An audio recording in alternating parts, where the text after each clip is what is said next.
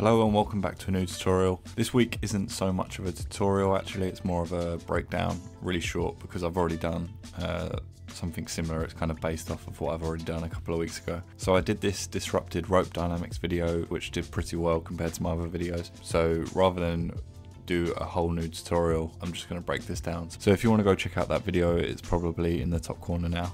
So this one's a really easy one, it's not complex at all, but I just think it's a cool effect. Maybe people who are new to cinema aren't aware of this kind of technique, but it's just super easy, so nothing complicated here, but I'm just going to show you. So if you've got an object that can be affected by turbulence, such as like a hair system like I've got here, or maybe you've got like a cloth simulation, as long as it can be affected by turbulence, then this effect is going to work. You might have seen in some animations where something might pass by some grass really quickly and the grass kind of wisps, just to kind of emphasize that something's moving really quickly. That's what I'm going to kind of just break down here real quick. I've got this plane here which I've just added a load of segments to, 60 by 60, just so that I can actually see the hairs, because if you drop in a hair system, it will place a hair strand on each vertex.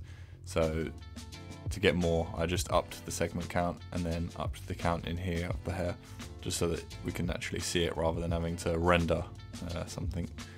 So if I hit play, you can see, same as I did in my other tutorial, I had this arrow just passing by with a spherical field on it, and you can see it's creating this turbulent effect on the grass strands.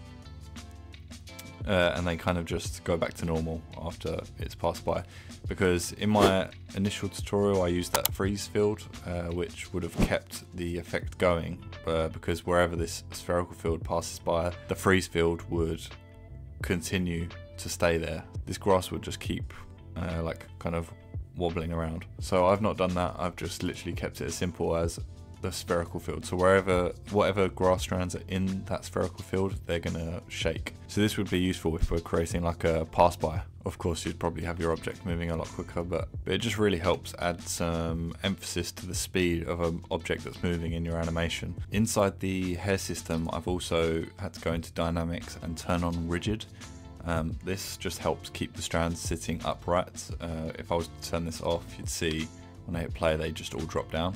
Yeah, the effect still works, but this is a complete mess. So when you turn on rigid, it just gives them kind of like a stiffness to staying up. I think the only thing I changed was maybe I might have turned the drag down to 1 from 2%, which didn't really make too much of a difference. I think I was just messing around with it.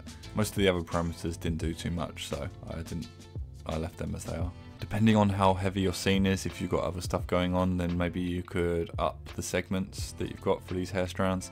The more segments you've got, the more bendy and I guess real looking the strands would be. But if your shot, like your camera angle is quite far away, if you're like up here and you've got something passing by, then you don't need it to be super detailed because you're not going to see it. But if you're getting a really close-up shot, then maybe you could up these segments. It's really just based on what you're using it for.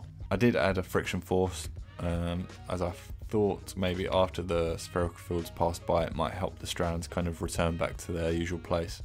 I haven't actually tested that too much, but I think that would help. So yeah, not a very complex tutorial at all, it's just something I wanted to point out for people who might be new to Cinema 4D that just want to add some extra life to their animations. Sorry it's not a very cool and new interesting technique, it's really just aimed at beginners to cinema, not so much people who are already well experienced with cinema.